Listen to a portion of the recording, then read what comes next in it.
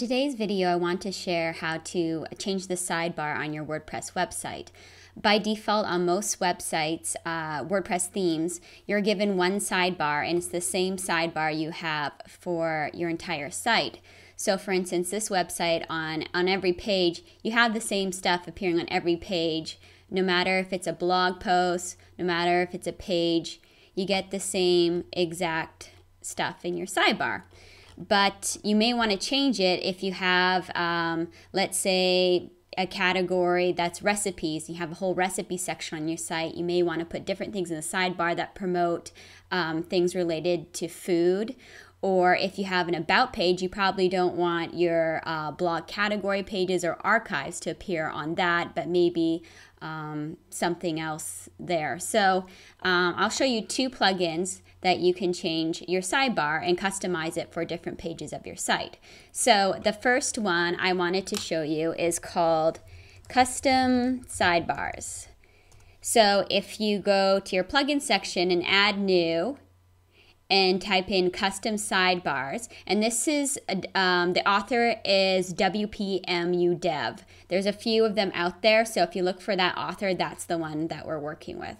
So if you activate that sidebar, and now if you go to your appearance, there's a new menu here called Custom Sidebars.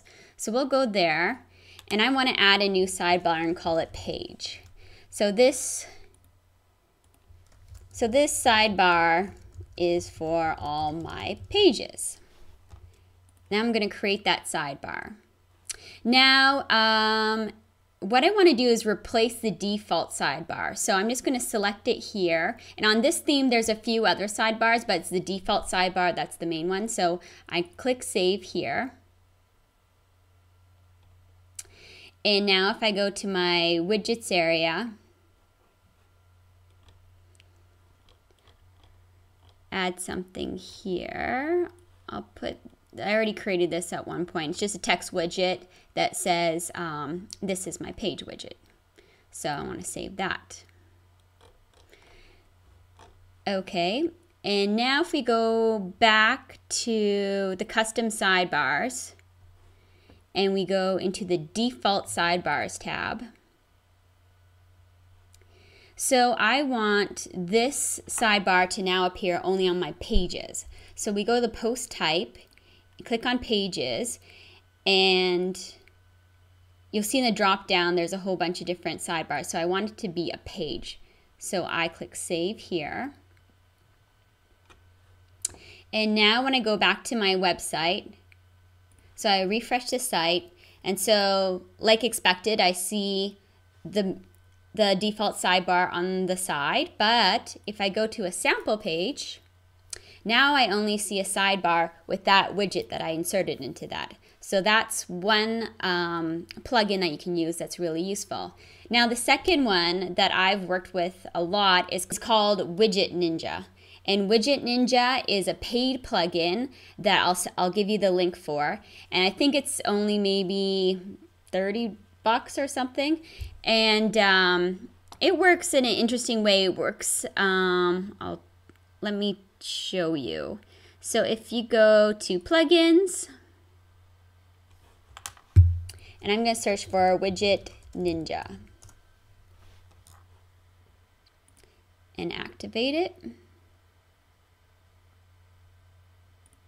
So because this is a plugin that you need to purchase, you'll download it from the theme for a site, and then you'll have to FTP it into your plugins folder. And then it will appear in your plugin section of your WordPress site, and you just activate it exactly like I did.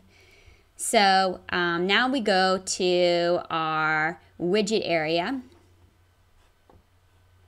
I go to my default sidebar here.